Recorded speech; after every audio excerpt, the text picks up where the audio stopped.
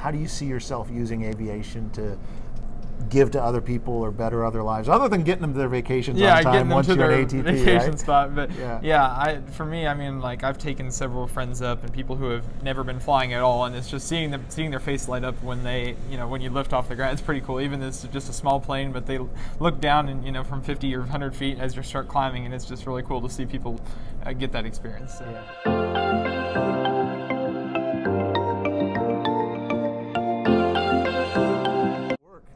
All right, so tell us who you are, and we're going to learn a little bit about your aviation story today. Cool. Okay, well, my name is Ryan Austin, and I'm from Wichita, Kansas. I just flew up here this morning in 172, a 1981 Cessna 172P.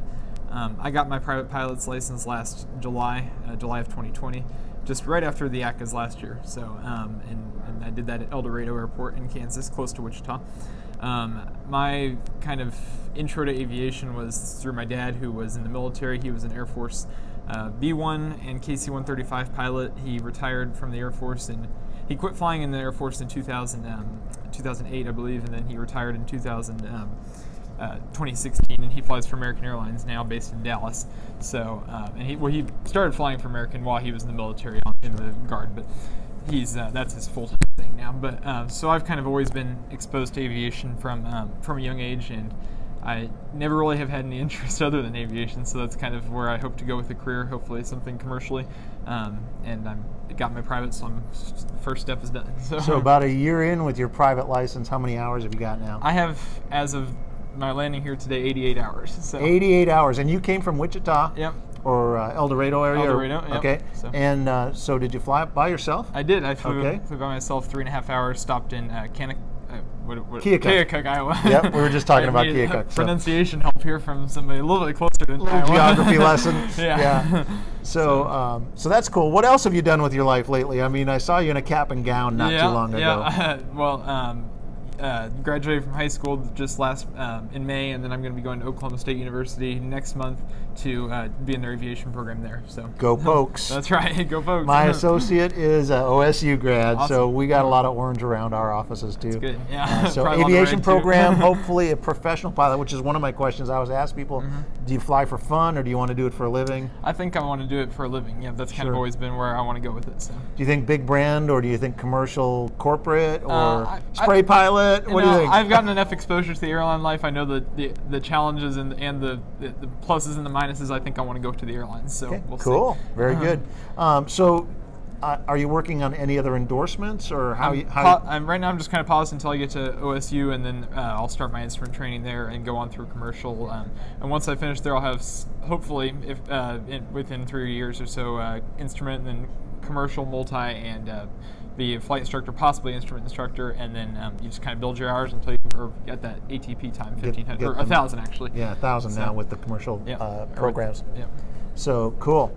So you're flying in a rented airplane right now. Yeah. Yep. Does your family have any airplanes, or how do you guys? No, we don't own any aircraft right now. We just rent every now and then. So I rent the most, and then sometimes they come along. So yeah. So what about other? You mentioned your dad. He flies professionally. Any other people got the bug in your family? Or well, kind of. Both of my grandfathers on both my mom's and my dad's side were. My dad was my grandfather on my mom's side worked at several airlines, Braniff, TWA, all those ones that are gone now. But Ozark. Just absorbed. Yeah, they all move up, merge into something else. But and then my other grandfather still owns an instrument company, so he sells and they do refurbishment and repair on instruments, and they kind of ship them out all over the world. So Century Instrument Corporation, he still owns that, and he's in his 80s now, so he'll probably be selling that off pretty soon. Keeping the steam gauges going. That's right. For those of us somebody needs them. Yeah, I need them in my training plane. So exactly. Yeah, absolutely. So, cool. So Ryan, really excited to have you here. Saw you last year at the ACCA's down in Kansas. So got the got the shirt. The shirt, yeah. Got Clemens Aviation. It's a really cool thing to see the number of businesses and the people who have, like Glenn just offers us a ride. Yeah. So you're going to see a video filmed inside the Electra here on our channel.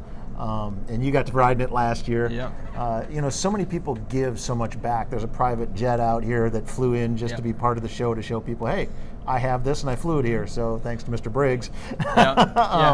I mean, I always heard about what a great community aviation is, and I didn't really fully recognize what it is until I started doing this kind of stuff.